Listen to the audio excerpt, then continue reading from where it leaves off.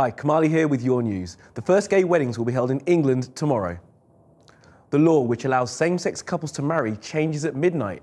Go to our website for our series of films about being gay in the UK in 2014, channel4.com/news. The Australian team searching for flight MH370 said they'd been looking for the plane in the wrong place. What they now call new credible leads identifies an area more than 1,000 kilometres from where they were originally looking. The families of those lost on the plane are calling on Malaysian Airlines to release all the details they know.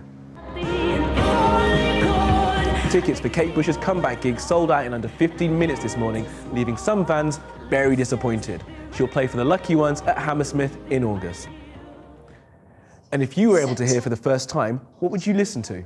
Joanne Milne from Gateshead was born deaf, but thanks to some cochlear implants, she's been able to hear for the first time in her life. What song would you listen to? Check out our suggestions on Channel 4 News' Vine page. Have a great weekend.